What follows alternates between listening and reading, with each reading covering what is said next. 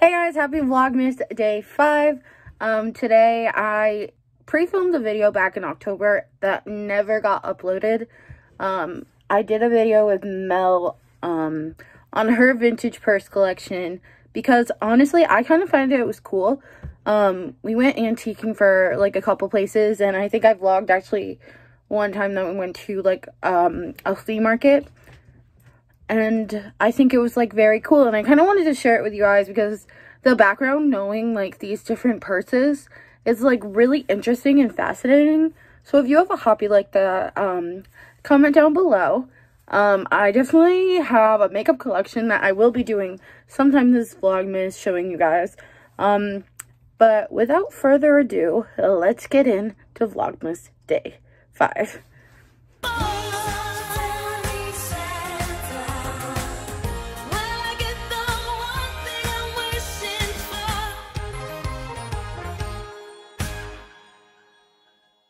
Alright, so obviously Mel is here. Hi.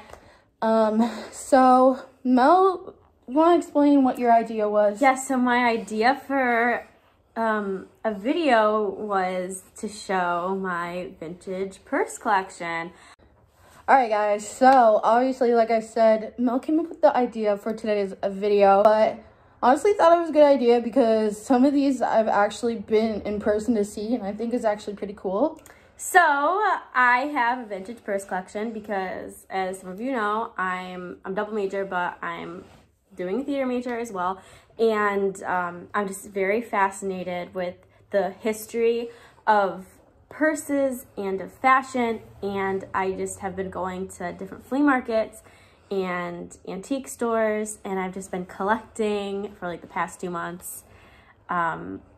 There's quite a lot of them, but a lot of them, like, I've gone for like $5 because a lot of people don't know what they have and they don't know the value of what they have. So if you go to a flea market and be like, oh, can I have this purse for $5? It looks like a ratty ass purse. But it's not. It's probably gonna cost you, like, if you sold it, like $120 or something. So I'm gonna show you my purse collection. So I'm gonna let her take the lead on it. I actually think it's pretty cool. I don't have a collection like this, but I think it's pretty... In honor of today, I have my Audrey Hepburn shirt on, even though I am much of a Marilyn Monroe fan, but I do not have a Marilyn shirt. But I still love Audrey, so that's the vibe we're going for today, ladies and gentlemen. Let's get into it. I think we decided that we were going to do more modern and then go down to like the 1900s. I actually find that the background of it's really cool because now I'm kind of like knowing a lot more now about it. And you're probably going to want to start a collection. I'm not starting a collection. Okay, so we're going to start with the 1990s, which some of you probably don't think that's vintage, but like for us, we were born like 98, 99. So like some of the stuff we didn't really get to have because we're little babies. So this is the first bag we're going to show you today. So this is a 90s Kate Spade bag, if you could see the marking of her name right there. And then it has silver hardware with the rich zipper, and the interior of it is this like pumpkin orange color, which you could tell it's 90s because unless you went to like Vera Bradley, they wouldn't have that today. I think I like it, but I'd probably say if this was in a black, I'd probably rate that a 5, but I would say probably a 3. Okay, so we talked about rating the purses and our, like, what we like. 5 meaning, like, we like it a lot. 1 meaning, like, eh. I would say probably a 3 as well. All right, let's go on to the next one. Okay, the next one is also, this is the last 90s bag I have. And it's another baguette bag. And you could tell that it's black and it has silver hardware. And then if you open it up, it's a Coach bag. So it has the identification right there. We rate this one probably a 5. I like it a lot. Yeah, I like this one a lot too. This is definitely a 5. I screamed when I saw it.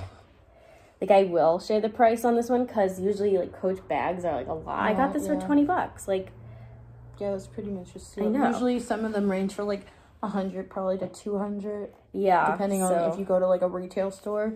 I do not think this was bad. Oh, then it has like the Coach logo there, and 80s is the next. So this I actually got as a gift. This is like a clutch from the 80s. It's a navy color, and then it has like diamonds, like little pattern on there, and a mirror. Like, can you picture like someone from the 80s like taking out their red lipstick and like putting it on? Like, because they didn't have phones, right? They didn't have phones, so like, there you go. Got your mirror right here. Yeah, I think they had lipstick in the 80s. Yeah, they have lipstick. I thought you were talking about a phone for a second. No, it's cute. Yeah, it's so cute. Okay. I would probably rate that a forgot about that. 3. A 3. Yeah, because I feel like it's very like simple.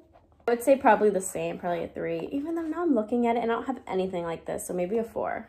Okay. It's very cool. It was very much a cool find. It is a shell. Yeah, I like that one a lot. Kind of reminds me of Little Mermaid. Except like it's not in blue. And if you see, this is kind of, I'm guessing that this is the beginning of the 80s. The beginning of the 80s, because in the 70s they had lots of like drawstring bags. Rate that. Honestly, I got it because it kind of reminded me of my mom. Like, I could see my mom wearing this like in the 80s.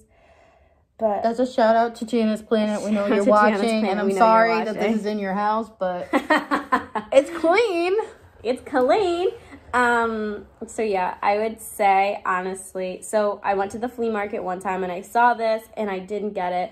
And then I was like thinking about it and I'm like, ooh, I wish I had gotten it. But then the same vendor was there and I had gotten it, and it is just so beautiful. So I want to say it's like a 5 because I just think it's beautiful. Okay. It's not my cup of tea. I'd probably say a 2. Wow, a 2. Yeah, it was my newest collection. I didn't even take off the tag, but you didn't even see this one yet. Yeah, I didn't either. Honestly, it kind of matches my outfit today. Yeah, that's what I liked about it. It's very rainbow, like very like.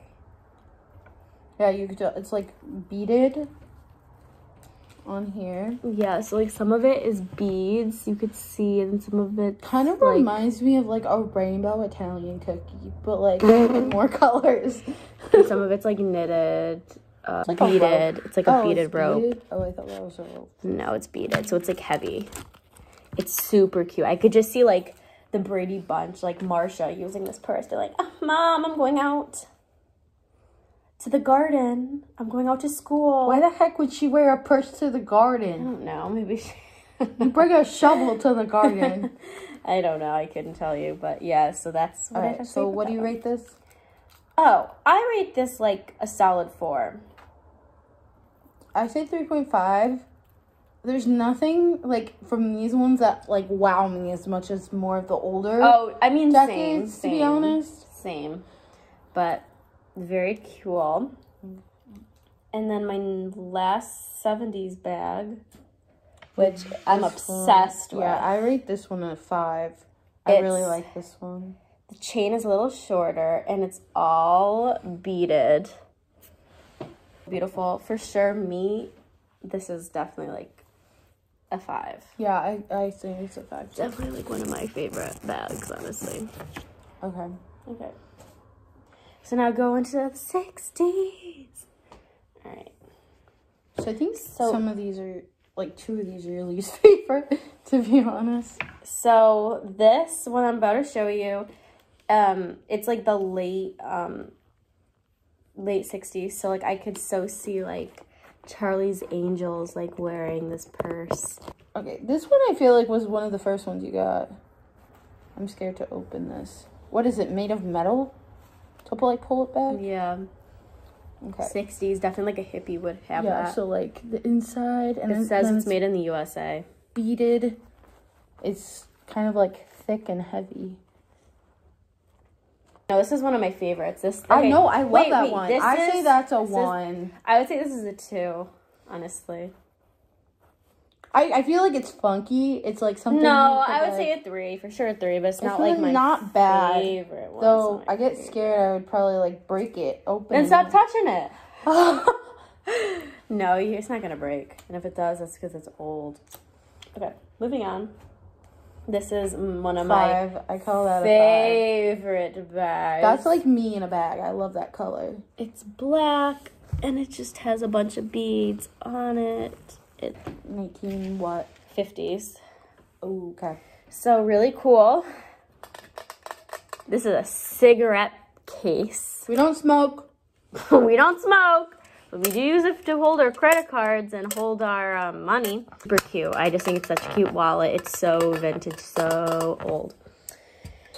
Another little wallet is this little white one. So this is a purse. It's like beaded, like pearls. I would say that's my least favorite one. Me too. I like it, but I don't know. It's like grapes. I really like the shape. Inside, it's really dirty. Go inside a flea market.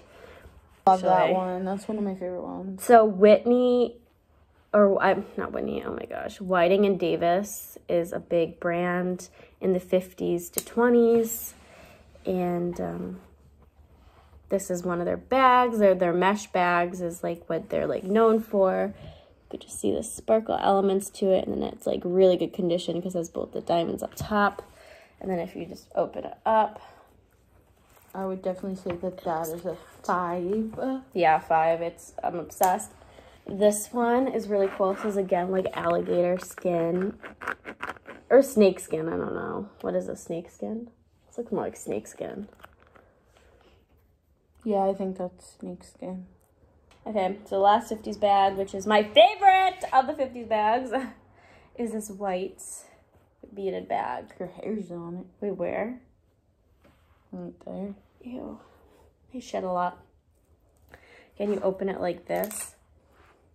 And then inside it's like cord. She carried this in her freaking shirt because she didn't want it to get wet. Oh yeah, no, this is my baby. I just think it's so beautiful. I love 40s, which I have a lot of 40s bags. So we'll kind of go, I guess, quick with it. Yeah. So. Okay, so this, I'm guessing it's like, but this one's like not in great condition. Like I feel like every second there's like a bead falling from it. That's cute though. Yeah, it's super cute. These like kind of together. So there's 3 that are like, well, this one's different. Floral. So the tapestry was really big in the 40s, and you could tell the difference between like regular rhinestones from like newer rhinestones because you could just tell they're like kind of matted. That's like older, so you could tell that this has a bunch of animals on it, tapestry. Then if you open it, there's like this little like purse thing comes out, which it's really super freaking cute. I love that they did that. I wish bags did that now. Heavy. And then this one's my baby. This is embroidery, and this is from Austria. It's just so luscious. Pretty. It's luscious. And you open it like that. I mean, even like you could just see like the design that they just took a little bit Ukraine. Took into it. It's very faint because it's old. It says made in. Pause for a phone call. All right. Moving on. Cluster those together because they're kind of similar. Well, this one's not. This one is from the 40s. It's made. Is that the first one you got? One of the first ones, yeah. This is made in Belgium. You can just see the quality. It's super heavy. You wouldn't think it was that heavy, but it's like it's very cool. I want to say it's from the 40s, but one thing that threw me off is that this diamond is multicolored. It's pretty. Yeah, I would say this is a 5. This is in great quality. I say 4. Super cute. Okay, these I screamed when I saw it because I've been studying them. They're called cord bags, and you could see by like their shape. Is that the one you brought with me, or is it? Yeah, I got this. No, I got this one with you. Okay. I'd probably say 3. We're going to the 30s. Let's see if I see anything. Another Whiting and Davis. So this is either from the 20s or 30s. We do not know. That's what the antique card said when I got it. It's just very fun beading. I feel like I'm out of it today. That I call a 5. That's yeah, a 5. This is from the 30s. You could tell because of the matted gemstones, and it's inside it says Czechoslovakia. That's where the maker, and then this, you would like either hold it like that, or like you would put it like, you'd have like a little like belt and you'd put it on your belt. Oh. Open it like that. And then you could see the little made in Czechoslovakia. And I'm Czechoslovakian, so like I thought it was like very cool. I really have no clue when it was made. Let me know if you have any ideas. Sequins were popular in the 20s because they rediscovered King Tut's tomb, and so the Americans tried to like copy him. Very pretty. Okay, moving on. This is my last 30s bag. I just really love it because most of like the older bags I have are more like for like going out to like a fancy event, but this you could just tell like a 1930s like little girl could have had this purse and like kept it like with her change. Okay, so now these are the best ones, baby. 1920s. So this that is pretty. It's is really pretty. An art deco shape because of when you open it, it looks like a building. Honestly, it kind of looks like a casket. No. Like Everyday it. morbid. Everyday morbid. You could just tell that it's very old. So now, I'm going to show you my favorite one last, but this one is very fancy. It says 1920s. It's called a reticule purse. I want to say it was either the 20s or 30s, but my guess, I did some research, and like the coloring is more 20s than the 30s. Second to last is one that's just like it. Okay, so now the next one. This is the last bag I'm going to show you. Thank you for sitting through this whole thing because this is the best one. And this is my vintage. This is the first one that I got. And this is my vintage 1920s flapper purse.